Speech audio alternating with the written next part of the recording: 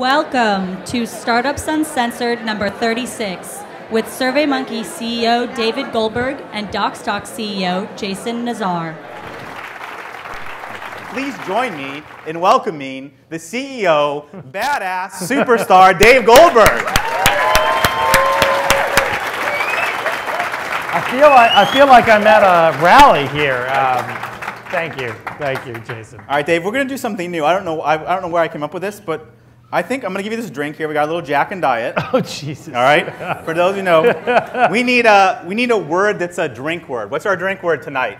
Deal. Deal?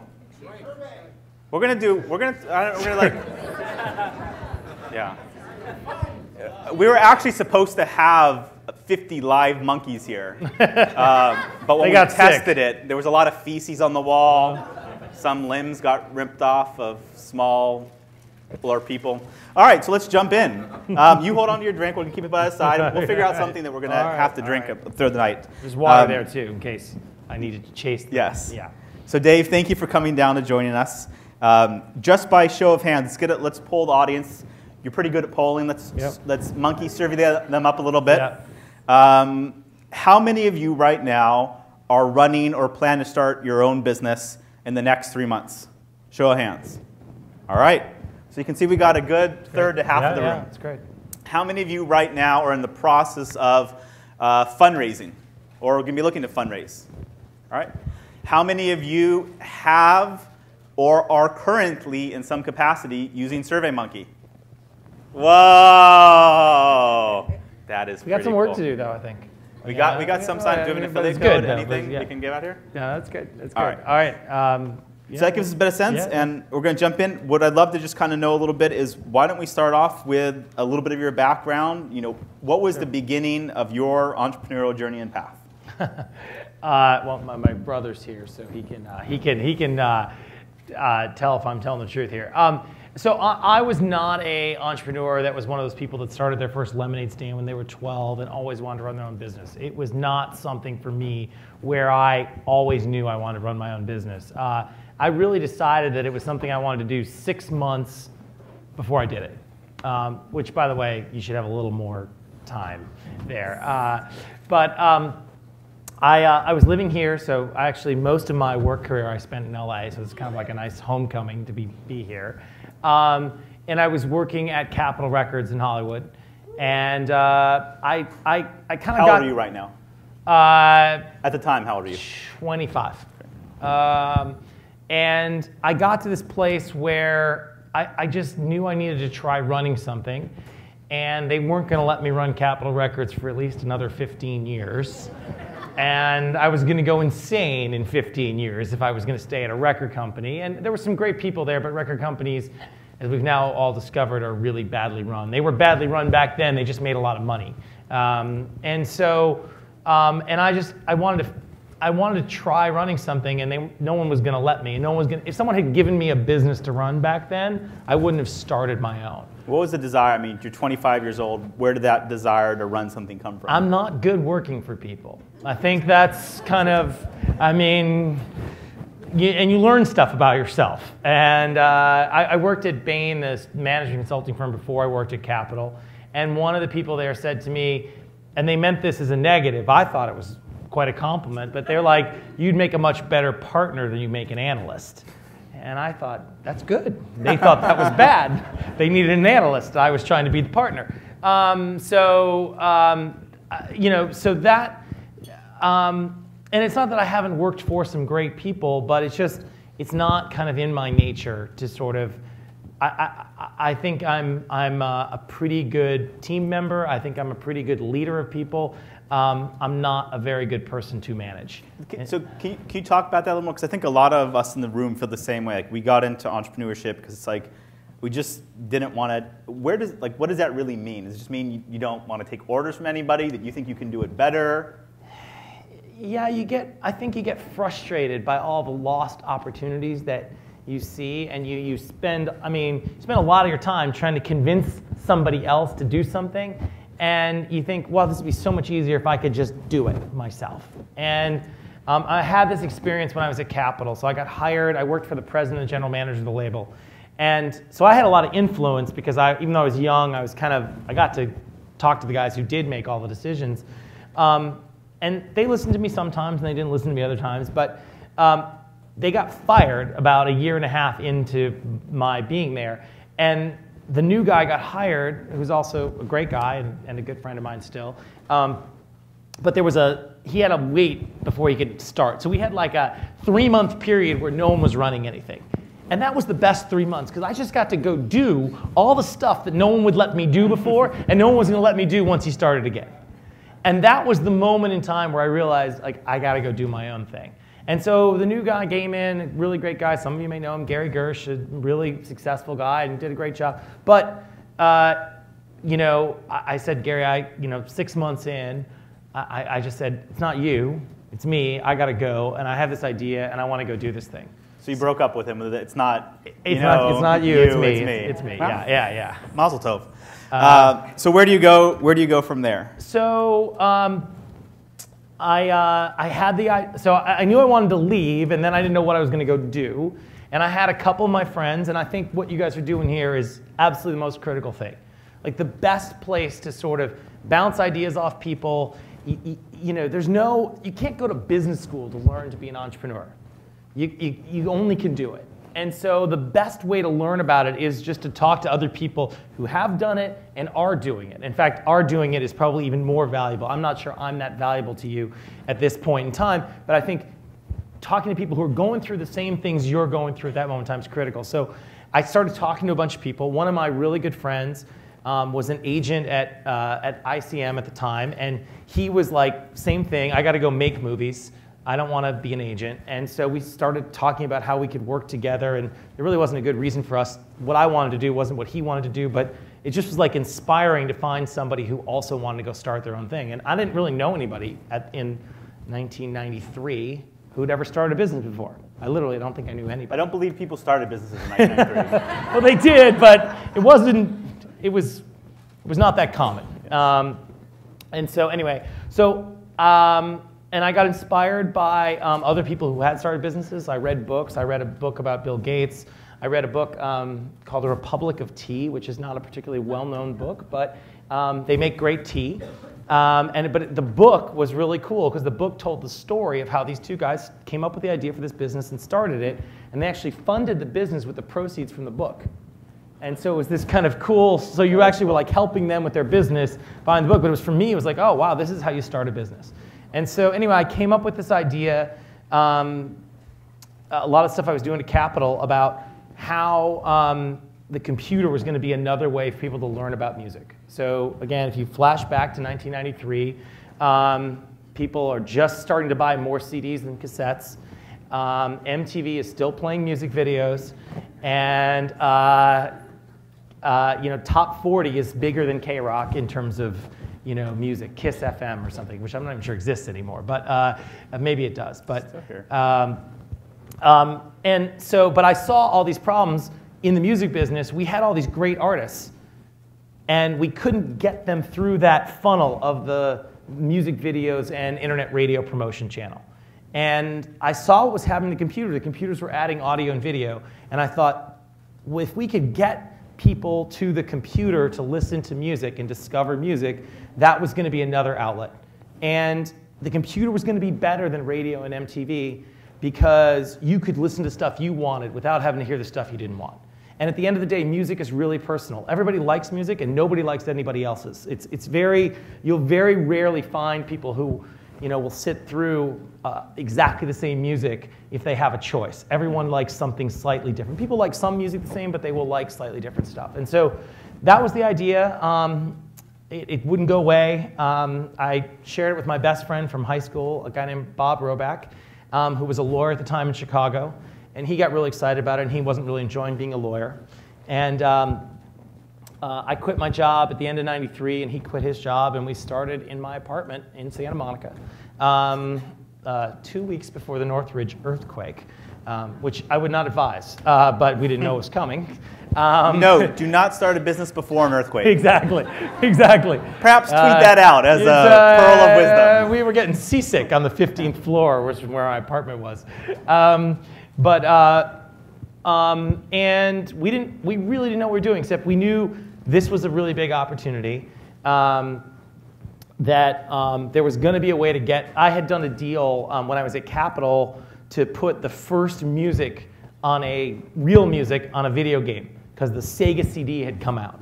And that was the first CD platform for games. Before that, they were just cartridges. And so there was enough storage and enough quality to put music on there. And so you just saw all this stuff happening, but it was still really early. There was certainly no internet delivery of music at that point in time. But we had this idea, and we said, we're going to start with CD-ROM, because that was a way we could get music to people and video, and we could get them the ability to choose what they wanted to hear. And we could wrap it with advertising and make a media business out of it. And so we started, it was called Launch, and some of you may have heard of it. I've got a few of my old colleagues back here. Former colleagues, not old. Yeah.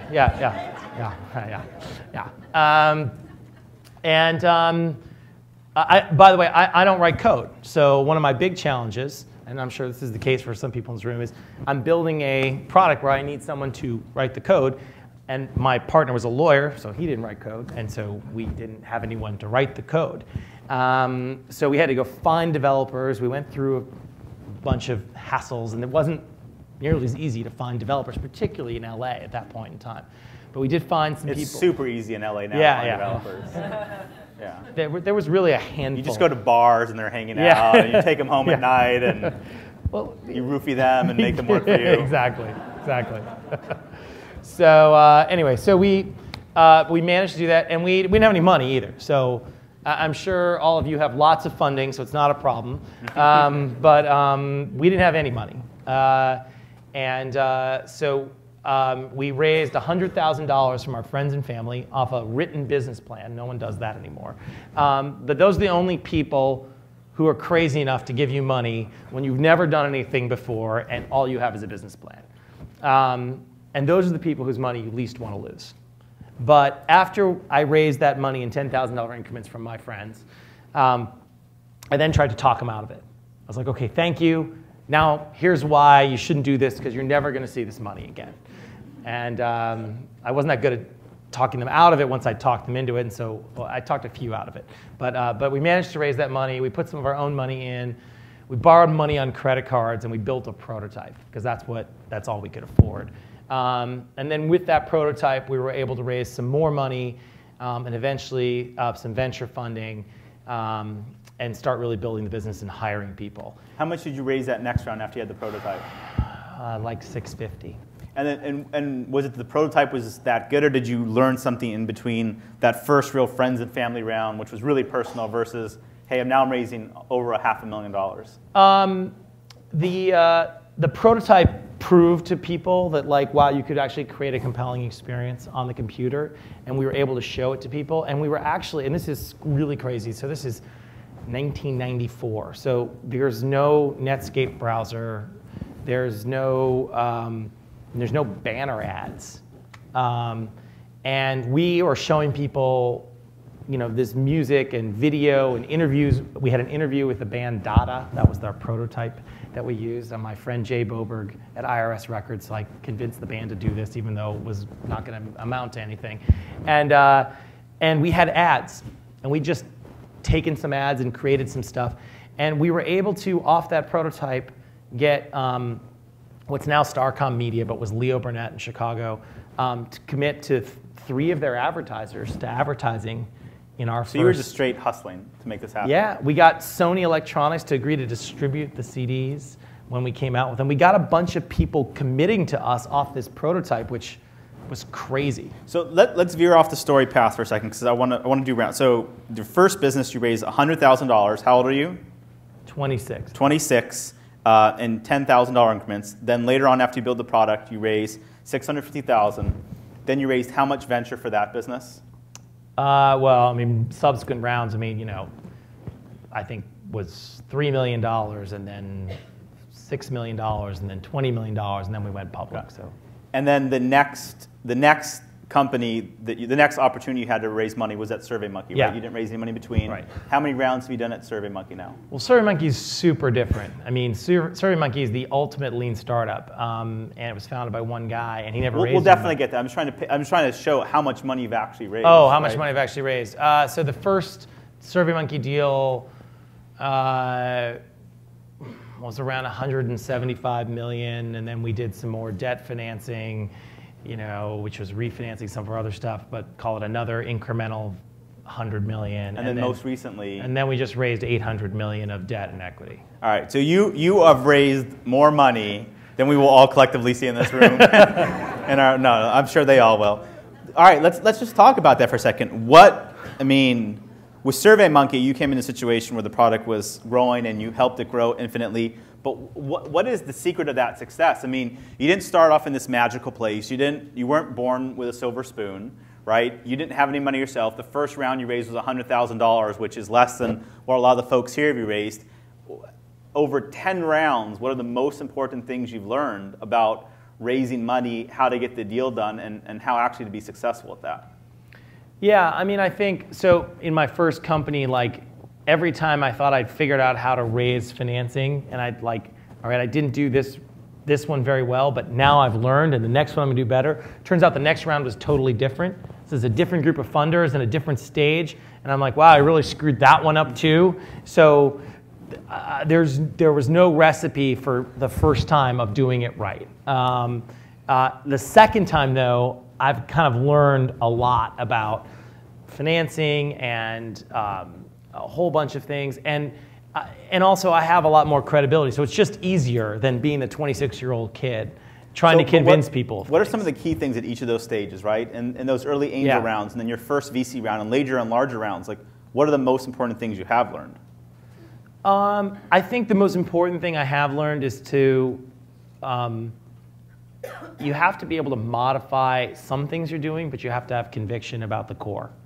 And even if everybody tells you you're wrong, you might be wrong and you won't ever get it off the ground, but if you change your mind about what you're really trying to do to appease a funder, you're gonna get yourself in a bad place. And we took some strategic investors' money because some of our other investors told us to do it, and then those strategic investors drove us crazy and sort of delayed us from actually doing what we should have been doing. And I just came to regret, taking money from some of these people because it really sort of screwed up our path. So it wasn't actually the funding process; it was actually I got the wrong investors as part of that process. Can you talk about that? Because I think sometimes we're all in situations where we're so, desperate just to get to the next milestone. It's like, look.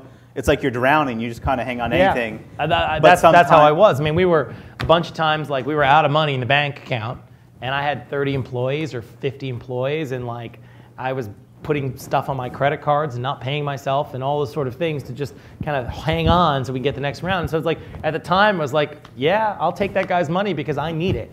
And what are you feeling at that time? At the time that you've built a business up to that scale, and you're literally having to finance it on your credit cards, what are you going through mentally? Well, I think the first 18 months when it was just my partner and I, and we didn't really have any employees, like that part was maybe 12 months. That part wasn't that scary.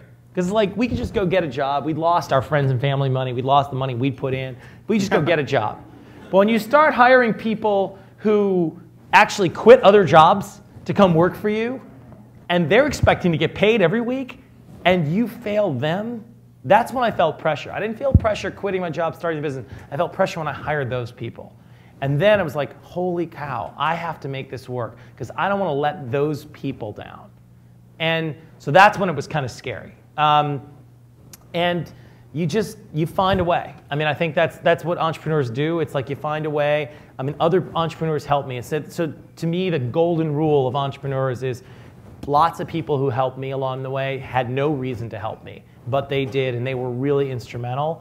And like, so, my view is, I've done pretty well. My goal is, I need to do that for other people too. I can't do it for everybody, but I need to do it for people. I try to do it for people that I know, and that I think is really important. But that was the thing that saved me. And then the thing that motivates you is all these people who told you no, this is a stupid idea, this will never work, and then proving them wrong. And that's really motivating. Yeah, yeah. I mean, but I'm sure you've had that, right? I mean, I'm sure people have said it's actually how I got engaged. That's pretty much what happened. Yeah, I mean, no, I mean, so I think you gotta, you know, I don't think there's any magic bullet to finding your way. What was the hardest round? Which one was the hardest round of capital to raise? Apparently not the friends and family, because you're trying to get them to take the money back. No, yeah, the friends and family was fairly easy. So I'll tell the story. It was really hard to raise that 650. Everyone said, you guys can't write code. Your partner's a lawyer. Why don't you ditch him and get another person? People told me no one's ever going to watch advertising on a computer. No one's ever going to watch. I know, but that's what people say. People are going to say stuff to you with the same kind of conviction that people said that stuff to me back then.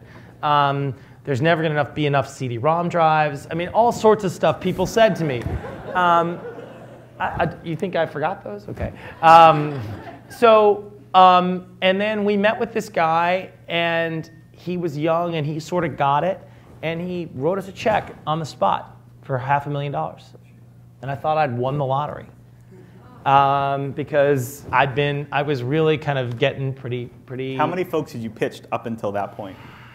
I don't know, 30, 35 people. Some great people, some people now that I'm quite good friends with. Jim Breyer at Excel turned me down very nicely. Mike Moritz at Sequoia turned me down very nicely. A lot of really smart people turned me down very nicely. And then some of those people, you know, came back to me a couple years later and said, you know, I was wrong. Can I invest now? And we'd sort of passed where they could sort of enter. So people know that they make mistakes too.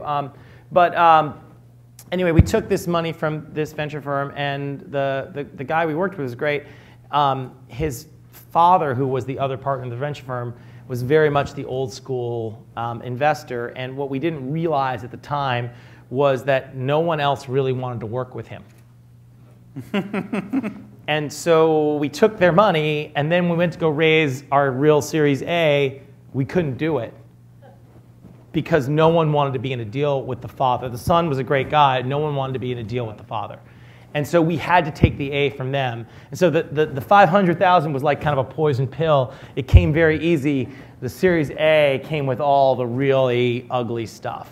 And so, you know, you can't learn those things until you've done it. Now I'm never going to do that again, obviously. But there's no one tells you that stuff. No one says. So if anyone has a father, you won't let them invest in your company.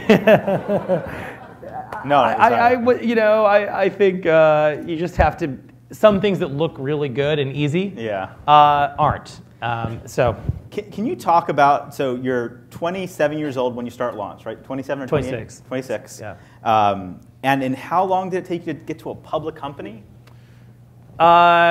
It took 5 years to go public. And at the height of it, right before you go public, how many employees do you have?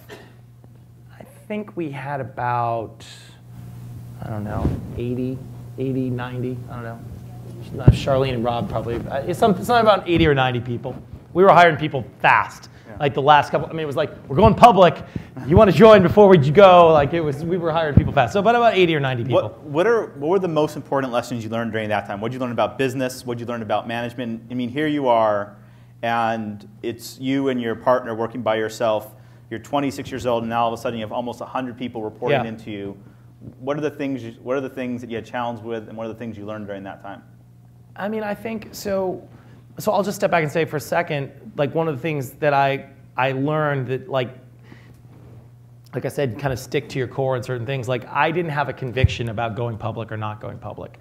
I had this vague feeling that I didn't really want to go public, but I didn't have a lot of conviction. And I had all these investors and saying, this is what you do, this is the next round of capital, this is you know how we build a really big business is go public. And I wasn't that excited about it. It wasn't like, again, I didn't start my business to go public. But it did seem like, okay, well, that's the next fundraising event, and so we should do it. And I probably should have pushed back harder. and said, do we really need to go public? We have enough cash. We're doing pretty well. We went public in early 99 because we actually, unlike a lot of companies that went public later in 99, 2000, we actually had real revenue. We had customers. We had advertisers. We had about 10 million in revenue. We weren't profitable, but you could see how it was going to work. And then I think once you go public, and particularly in that period of time, and those of you that remember, there was this mad rush to grow revenue as quickly as possible. And it was not about how many people you hired or how much expenses you had. And so it felt vaguely like this doesn't make any sense. And the people who are telling you this don't know what they're doing. But it was hard to fight everybody else's sort of inertia.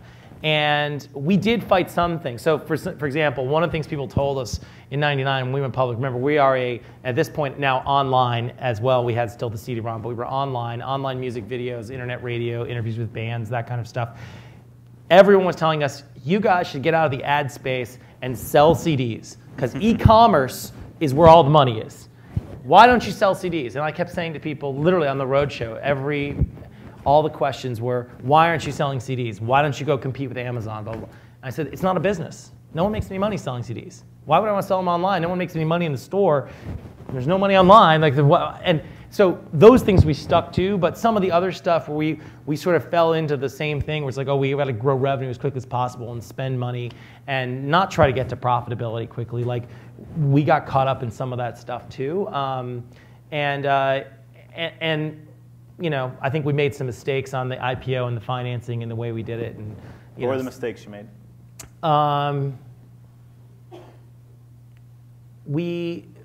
Some of it's more technical, but we had a very successful IPO. We got I had 75 one-on-one meetings in 17 days. The IPO process is not one designed for fun. And we got 75 orders from those 75 meetings, 100% hit rate. But some of the people I was in the meetings with absolutely hated the business, but they still put an order in anyway. And I thought, well, maybe they changed their mind or whatever. The banker's like, oh, this is great. You guys really nailed it. And it turns out that's not the case. And you don't want those people in your deal because they're going to sell out right away.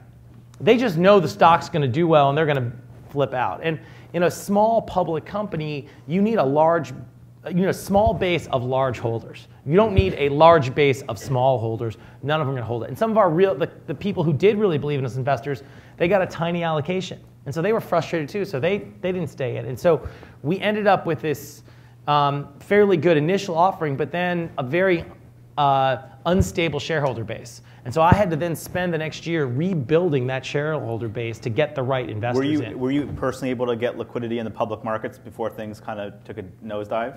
No one back then. No one got liquidity before you went public. No one got liquidity when you were public. Like you had to be really successful and then you could sell. So no, in fact, I bought more of my own stock when it was public. But what happened to the stock after in early 2000? So I got the stock price back up over what we went public at because the stock had traded down as I had this shareholder problem. The company was doing fine, but we had this shareholder issue. And then in March of 2000, everything was the peak, and then everything started falling, and ours started falling along with it. And at that point, I was like, I'm not doing this again. I'm not rebuilding shareholder base. So we decided at that point we didn't want to be public, and we worked on starting to sell the company. And we had our first meeting actually with Yahoo in March of 2000. And they were distracted. I learned this later after they bought us, but they didn't tell us at the time. They were distracted because they had eBay in the other room. And it was like, eBay or launch? It was like, where are they going to spend your time? They just like, we can't focus on you guys right now. So anyway, we went through a sale process, and it was very difficult because everyone's stock prices were diving.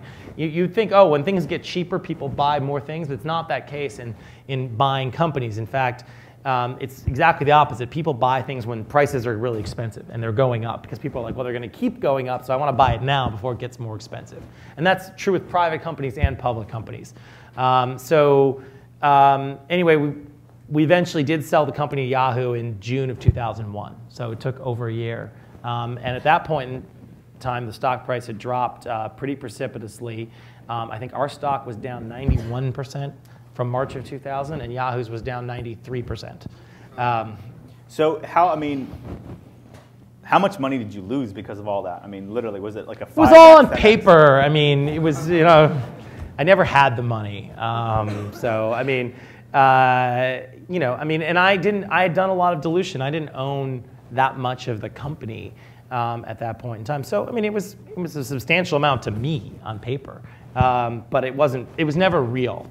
And it wasn't, I wasn't about the money for me. It's never been about the money. It's about, I really became passionate that we were changing the way people were going to learn about music. How did you feel at the end of that process, at the end of a 6-year journey, starting this company from nothing but an idea and your gut and your hustle, into seeing it all the way through? Did you feel satisfied, vindicated, tired? Like, what were you feeling at the end of all of it? I think I was excited that we were ending up at Yahoo because I felt Yahoo was the right place for us. And we had some other bidders, and we would have sold it to whoever was the highest bidder. Ironically, we got sued by the record companies on the day the final bids were due. And the other 2 bidders dropped out, and Yahoo actually got a really great deal because our stock price dropped and they were the only bidder. Which was very unfortunate for our shareholders and obviously for me financially, but it ended up being the right thing for the business and for my team. And I'm really glad for my team and for the business that we ended up at Yahoo, because we were able to kind of then grow the business at Yahoo. So things work out. So again, along the way, what were the biggest things that you learned, and what are the biggest challenges you had with management? You go from being a mid-20-year-old by yourself to 30-year-old managing 100 people. What are the biggest things that you learned in that time? Yeah, I think you learn, first of all, like to surround yourself with people more talented than you are. Like, I think that's my #1 rule, is like you just got to hire people who are smarter than you and more talented. And that doesn't always mean they're more experienced. Sometimes they're less experienced, but they're just more talented. And also, I think it's about building a great team. And people say that all the time, but I mean it in the way like of a football team, in that there's a lot of different players that you need to sort of round out a good team. And you need kickers, and you need quarterbacks, and you need lots of different people with different experiences and different skill sets to make it all work. And you can't hire all people who have a lot of experience, and you can't hire all people who have no experience. You got to have a mixture of those things. But it took a while to sort of sort that stuff out. And I thought, wow, I got to hire a really experienced ad salesperson because I don't know anything about ad sales, and that's my whole business. And I hired someone, and it wasn't the right person. And then I waited too long to fire that person. Right? When you're hiring, how do you know? Like, what questions do you ask, and how do you get that good feeling? It's like, this is a good person, or how do you know when something's wrong? So I think I'm skeptical about interviews in general, that you can really, I think you can reject someone easily in an interview. Like, if you really don't click with that person, don't like them, it's pretty easy to say no. But a lot of times we get a lot of false positives in an interview, that we like the person, particularly salespeople, because they're great at selling, and they sell you, they sell themselves, they're salespeople. So I don't believe you can really tell in the interview. I think it's really about great references, and I don't mean calling their references. I mean, they were referred by somebody you know and trust. You got someone to talk to you and tell you the truth, and it's very hard to do that stuff. But with senior hires, like, it's sort of a requirement. Like, if we don't get that reference from somebody today at SurveyMonkey, we don't hire the person. Probably 90% of our sort of senior team was 1 degree of separation from me or somebody else on that team. So there's just, and you don't want everyone to be the same, but you need that. I think my best interview question, I don't know if this is the best one, but I force people to tell me stuff they're bad at. Because how do you phrase the question? Do you phrase it just like that? Tell me stuff you're bad at? Tell me stuff you don't like to do. Tell me things you're not good at. Tell me stuff you wish you didn't have to do. And I just keep pushing at that until I get somebody to tell me the truth. And when people tell me like something that's like sounds like they're bad at, but they're really something they're good at, like, I don't like that. Like, that's not being honest. We're all bad at stuff. I'm bad at lots of things. I'll tell you all. What are you bad at? Oh my God. My brother could just go on for Hey, Rob, hours. Yeah, exactly. Where does he start? What are you bad at? What am I bad at? I mean, I'm not a detail person. Right? I'm not a detail person. My partner Bob, he was a detail person. Right? I like to find people who are better than I am or compliment me and other things. So like Bob's a real detail person. And that's really important. You need details, you need process and those things. That's not me. I'm good at other things, but I'm not good at that stuff. And so What else are you bad at? What else am I bad at? That's like the easy answer, detail. It's like, it's kind of like what you're saying. Well, I can go on forever. Every entrepreneur is bad at details. No, I think some people are really into details. Yeah, they're lawyers. Yeah. No, I think there's a lot of other people. I mean, I think I probably, I've gotten better at this, but I'm never going to be good at it. I'm not particularly patient and tolerant. I think that's true with a lot of entrepreneurs. And I think sometimes being patient, tolerant is important. Sometimes it's not. But I think, as you get older, hopefully you get a little bit wiser and you understand where it's okay to be impatient and where it's not. I think when I was younger, I was like impatient all the time. And I think that's not productive and it's not helpful. Outside of your immediate family, who are the business leaders today that you look to and say, wow, they've just got it down. I wish I could be more like them, or really respect how they're running a business? I mean, I think there's a lot of people. I think there's pieces of all of those people you'd say, they're not perfect. They're not, they have flaws and things, but boy, I wish I could do things as well. I mean, Jeff Bezos, I think, just has done an incredible job over time of being able to transition his team and his company into so many different things and yet not lose focus. How does he do that? Because that always amazes me, right? I mean, how does he take a company that goes from selling books to now providing cloud services and devices and everything in between, and my God, mechanical Turk, right? So what I mean, I don't know the details. I don't know Jeff very well. I've met him a few times, but I certainly don't pretend to know him or anything. But what I think what I know of it is that Jeff hires really good people and he trusts them and he lets them go do that stuff. And those businesses that were started by people internally who had some good ideas, and he said, go figure it out, and he let them go do it. And so he lets people be entrepreneurs inside of Amazon. And that, people talk about that stuff all the time, but it's very hard to do. It's hard for me to do inside of SurveyMonkey. I mean, it's hard to do because you're trying to get everyone rowing in one direction, and then somebody's off here doing this completely other thing, and it's distracting, and it's taking resources, and everyone tells you focus, focus, focus, but you've got this other thing going on over here. And so being able to manage that correctly, I think lots of companies would like to do it. Very few have been successful at that. There's very, companies we typically think of as innovative. When you really look at their innovation, it's usually one product that they've iterated on and expanded on. So what I think is unique about Amazon is, like you said, they were innovative in books and e-commerce, but they've also been really innovative in cloud services and now online video and book publishing, like really disparate things, and they've actually been pretty successful at it. So that's I think, pretty unique. So let's jump to SurveyMonkey. We'll actually start in the present. We can go backwards. You didn't start SurveyMonkey. It had, what, a 5-year head start? Longer? 9-year head start. Really a slow burn product, right? They put it out there, just kind of kept getting customers.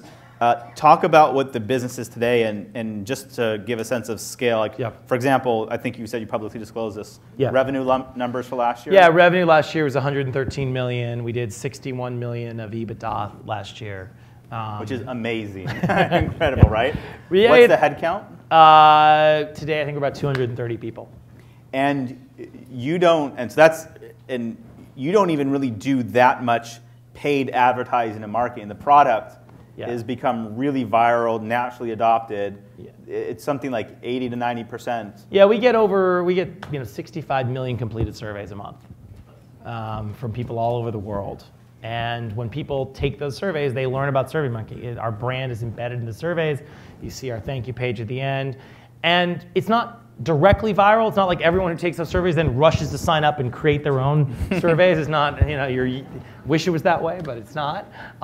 But people learn about us, and then when they think, I need a survey for something, they remember the name. One of main things, people direct typing in SurveyMonkey into their browser or searching for it in Google. Monkey survey, they remembered that. Like, you think the name's kind of funny, but it turns out the name was really important because it helped people when they went back to it to remember it. It's kind of a silly name, but it works for people to remember it. And you started like a whole group of, MailChimp. I think you're like the grandfather of there's a whole bunch chimp, of those. ape, tech family, aren't you? Yeah, Hootsuite, there's Owl. But you want people to remember it in what we are, and that people have used different terms for the types of business we are: business freemium, self-service SaaS. I've heard all sorts of crazy words, but in this consumerization of the enterprise, which is what SurveyMonkey is, and was one of the first apps in that space. Having a name people remember, having a product that's really easy to use, having a free product. So people talk about freemium a lot of times, and whether it's a consumer or business, doesn't really matter. The real trick is having a free product that is actually useful to people. People think, oh, I'll just disable the free product so everyone buys my paper. It doesn't work like that. You actually need lots of people using your free product, and you guys know this as well. You need people using the free product and liking the free product. And then some of those people will pay you, but most people will never pay you. But they still like you, and they will tell other people about it, and they will spread your name and your word to somebody who will then pay you. And since you didn't cost you anything to service those people, it works pretty well. You can't have a freemium business where there's a really large cost of goods. That doesn't work. But SurveyMonkey's super powerful because it just grew and grew over time. I mean, it was started by one guy named Ryan Finley in his apartment in Wisconsin. He never raised any money. He had his brother helping him with customer support. The first 5 years, it was literally just them. It was kind of the ultimate lean startup. And they were making a couple $1 million in revenue, and they were super profitable. And he had to hire his first employee, and so they moved to Madison, Wisconsin. They moved from Madison, Wisconsin to Portland, Oregon, because it was warmer, but it was cheaper than the Bay Area. And they hired a few more people, but in 2008, Ryan decided the business could be a lot bigger. He didn't know how to do it. It was 12 people at that point in time. 7 of whom were customer support. Ryan, his brother Chris, and a couple developers. And that was the whole company. The business had 90% EBITDA margins and was growing 30% a year. So it wasn't broken.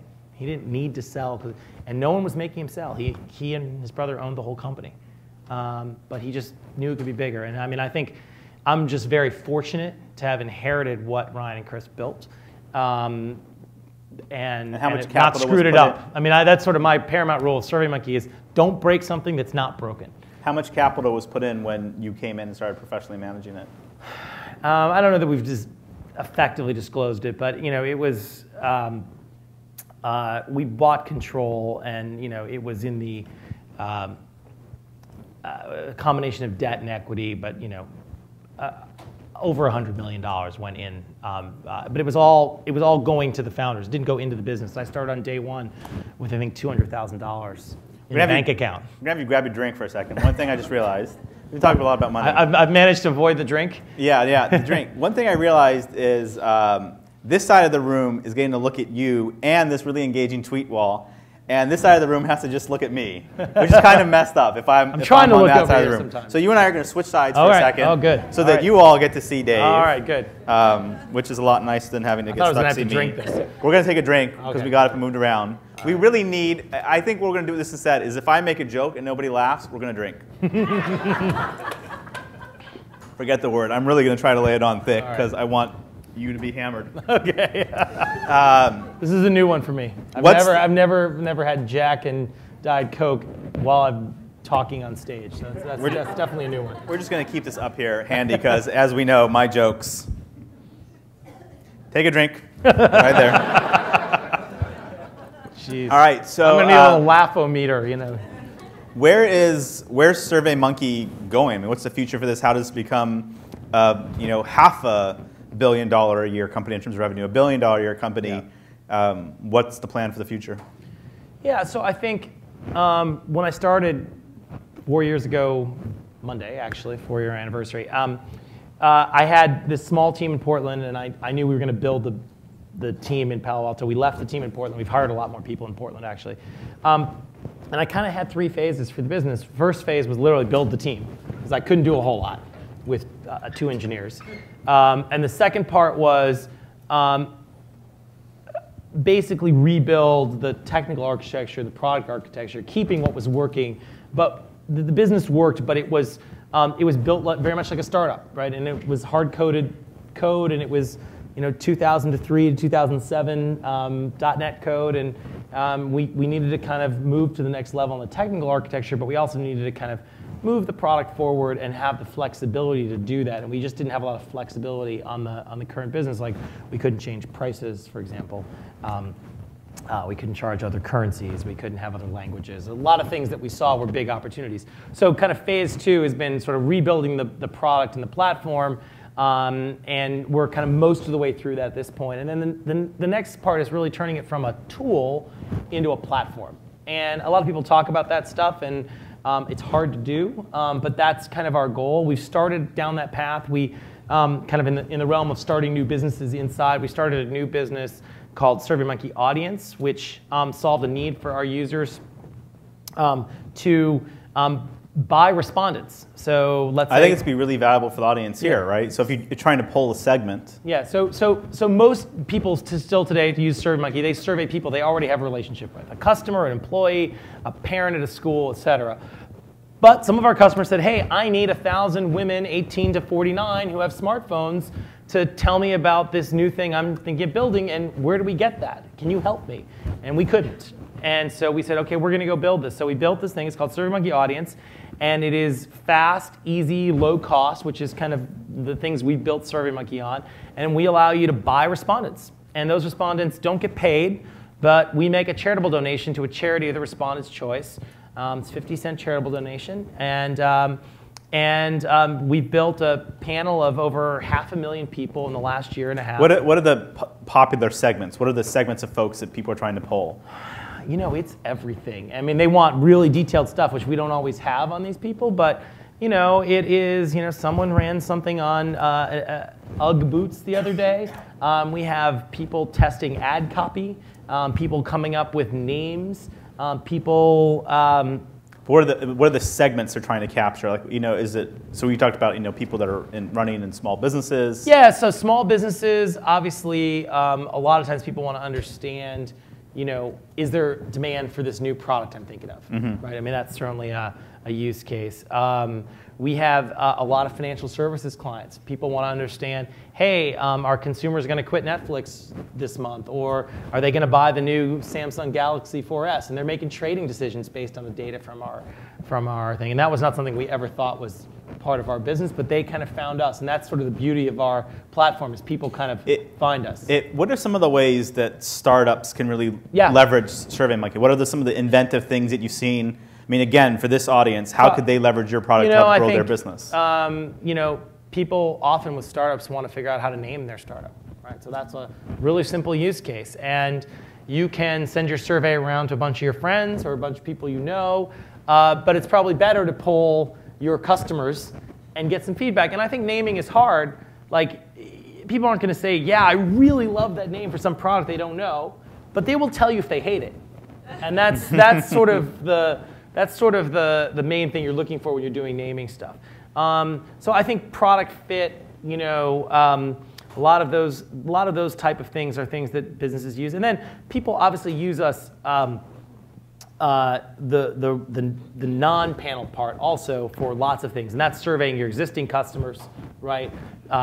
Surveying, people use us to generate sales leads. Right? You're trying to get in hold of somebody, they won't get back to you, but sometimes sending them a survey and getting them some information that comes out of that survey is a lot more valuable than engaging something to get a sales lead.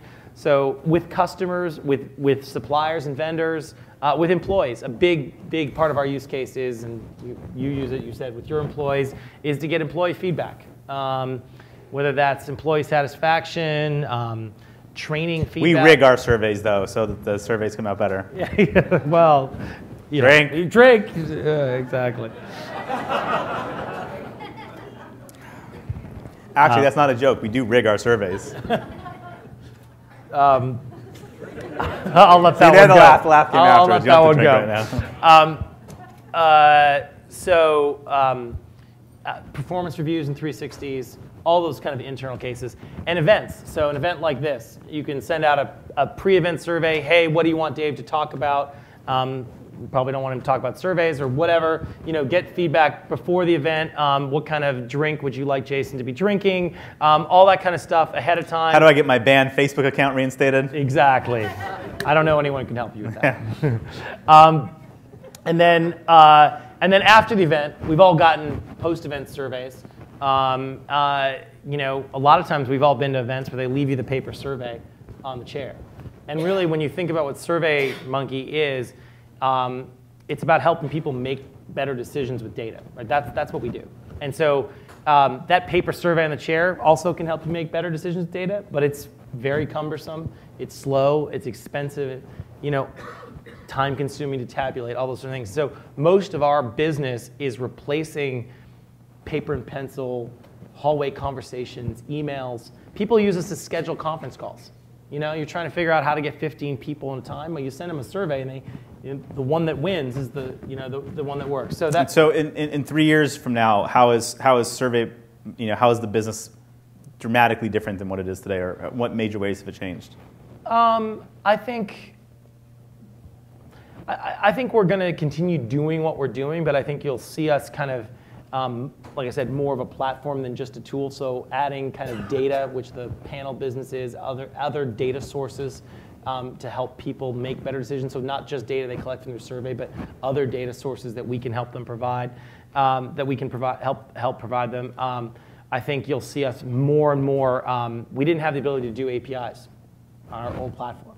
A lot of people wanted to partner with us, and we just couldn't do it because the platform wouldn't support it. So now, as we've got the new platform, we're doing a lot of API deals. You'll see us integrated with a lot of other people's apps because people want to collect data or sort of match the survey data with other data they have in their apps. So we're doing lots of deals. We've done one with MailChimp, but we've done them with a lot of email service providers, people like Eventbrite. Urban Airship, I think, is up there as one of Burnside's clients. We've worked with them. So you'll see us doing more and more API integrations. Got it. And what for you right now is the absolute most exciting part about the business? What do you when you go in every single day? What are you most excited about? What do you most look forward to? Well, I think it's just kind of the creativity of the team. We have a big enough team now that we're able to kind of really think. It's not just, wow, we've got to just be so narrowly focused on getting these 5 things done in sequential order. We can actually work on 5 or 6 different things, not 20, but 5 or 6 different things in parallel. And that's just super exciting. So today, we actually had a hackathon last night and today.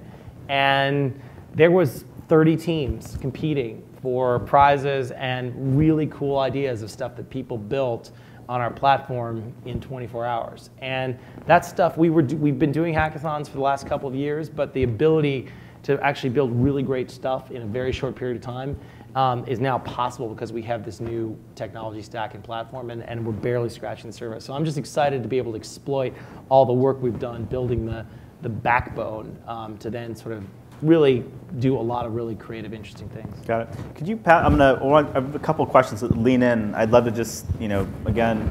So how many of you are already familiar with the book that Dave's wife Cheryl wrote, Lean In? All right. So you got a bunch of folks here that still haven't heard of it. Your wife, for those of you that don't know, is the COO of Facebook. Some little company. A little company there. Yeah. See, now you would have laughed at my Facebook deleted profile joke. You all take a drink. Talk about the thesis of this book. Like what? A lot of people already know it, but what was her main point? What was she really trying to get across to women and to everybody else? Yeah. As far as how to approach the workplace. I mean, I think there's a lot in the book, and but I think really Cheryl's goal with the book was.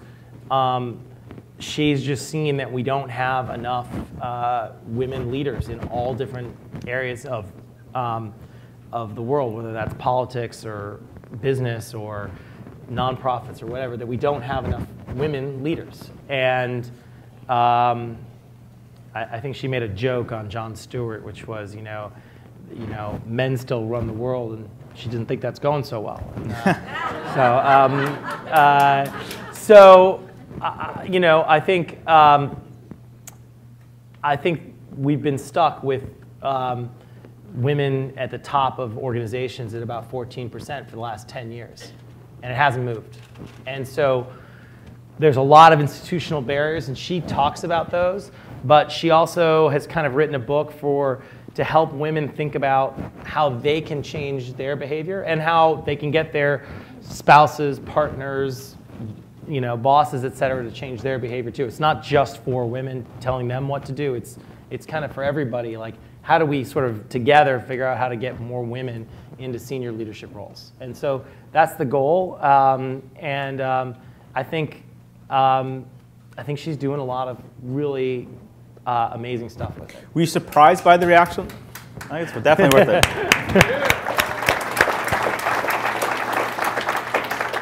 For those of you who didn't see, Dave and Cheryl, I think about a month ago, we're now on 60 Minutes. It was absolutely awesome. You can go to 60minutes.com. You can see their full interview.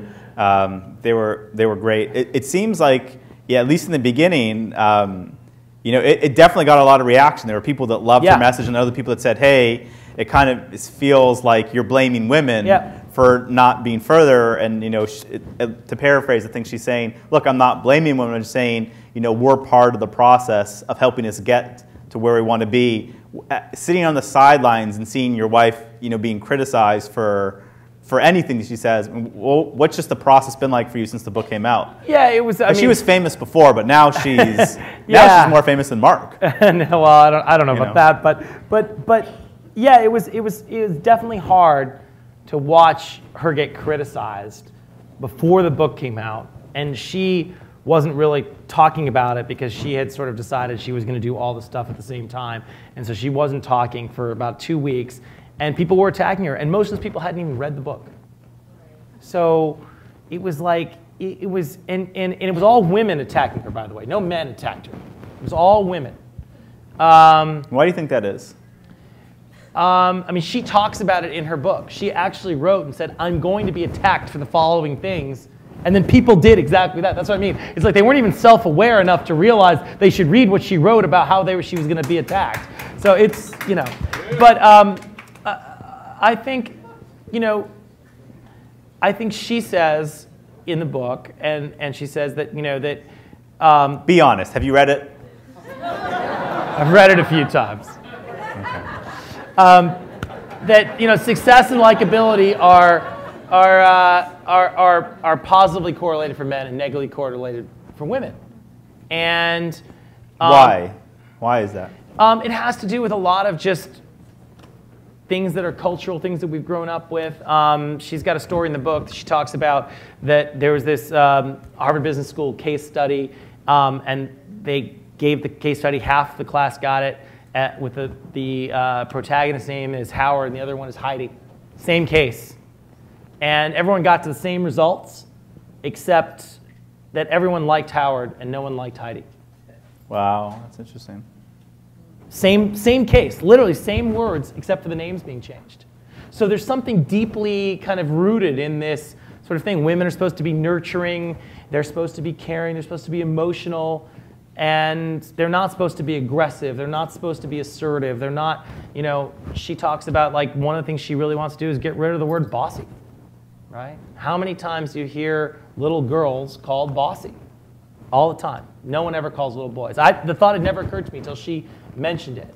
You know, she likes to say we should say that your daughter has executive leadership skills. But it's true. It's true. It's like it's a negative thing, right? And we're putting down women who want to lead, and it starts at that very young age. She has another story she talks about where some company, I don't remember which one it was, but a couple years ago put out T-shirts for infants. This is for infants, so it's not the kids. These are the parents buying these shirts. And the shirts say, smart like daddy, pretty like mommy. Right? And so we're starting with this bias, and then it just kind of, it grows over time. And so we've got to sort of get away from that. We need women to be leaders. We need more representation from women in leadership roles. And so I'm really proud of her for taking on this thing. Like I said, she got attacked. She got attacked by a lot of people who are traditional feminists, to be honest with you. That's sort of who have said, no, the problem is government. If government would solve our problems, everything go away. And in some ways, that's sort of like waiting for Prince Charming. If only the government, it's a little bit of this fallacy of, and it's not to say that the government, there aren't governmental things, better daycare, there aren't things we can do in government. And Cheryl says that very clearly in the book.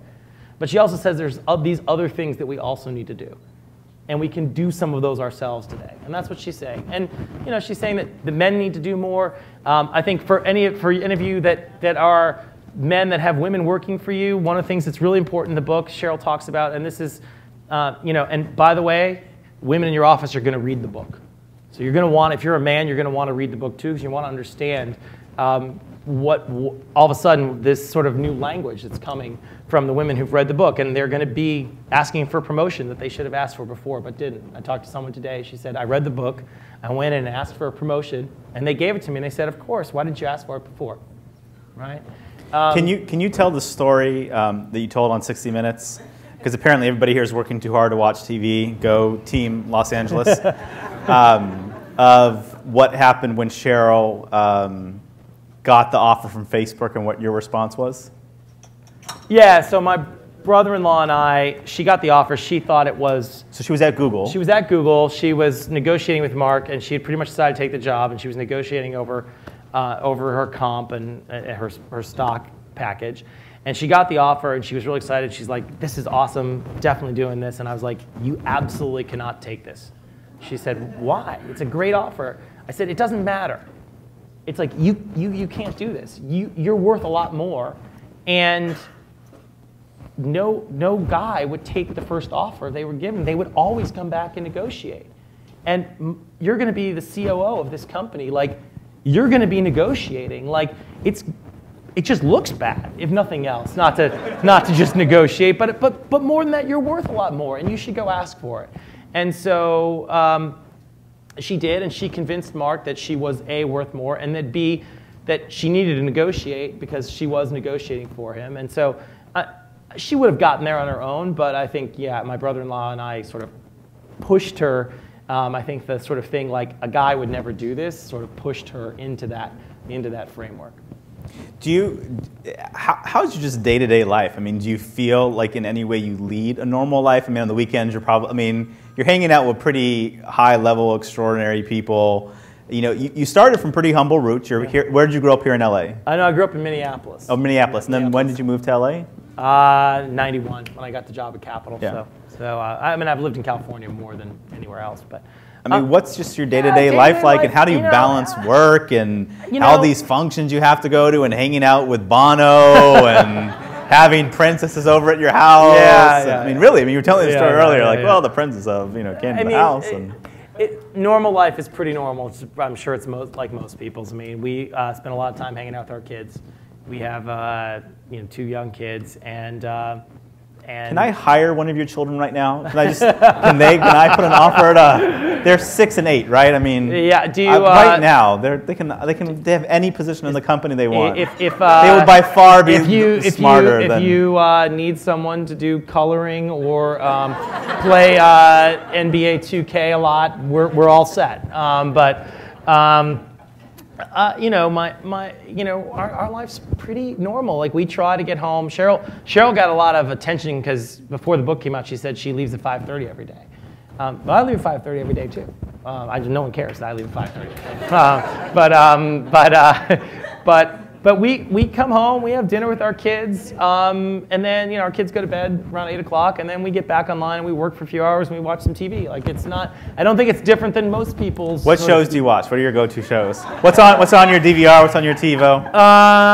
So I'm a music person. I don't love all the storylines. Please tell me like Kardashians on there, just like some ridiculous thing for you and Cheryl in between like Glee, figuring out how to make the world better. I'm a Glee fan. I like Glee. Okay. I think his show is kind of sweet and sappy, but I love the music stuff. Game of Thrones, Homeland. Solid choice. Yeah. As a brief reminder and as a favor, I'm going to ask everybody here, we're launching a new product called ExpertCircle.com. The code to get in is ExpertCircle2013. It's on the codes here. I would love if you all could try it out. It's free. It's a recommendation engine of the best products and vendors you're going to have for your business. SurveyMonk's on there. I hope that you go in and submit your own products if you got them. And in a little bit when we break, the first folks that go back there and sign up with it, we got a bunch of copies of Lean In. And we're going to give you a copy if you just go in, play around with the site for 5 minutes, register, and give us a little bit of feedback to see how we can make it better. The next event that we're doing is going to be on May 22nd. It's with Nivi, who's the co-founder of AngelList. So certainly if any of you, I know a lot of you are on the platform, looking to join the platform. He's awesome and did Venture Hacks before that. And then we have the CEO of Odesk. We had the CEO the following month in June. And then in July, we had the CEO of Get Satisfaction. Awesome. So we've got a good group that's following your lead here. Thank you. So just one of the things I wanted to say is, you talked, Dave, about a lot of people helping you along the way and that kind of entrepreneurial ethos. And I've seen it since, I've got to know you for a couple of years now, and every time I have a question or anyone's needed help, people point to you as kind of an entrepreneur's entrepreneur, someone that's done it, always been in the arena to help it out. And I think tonight's an amazing example, coming down, taking some time, spending with us. Thank you for sharing about the stories. Thank you for just being who you are and everything. And I just really wanted to say we're also appreciative for having you here this evening. Oh, thank you.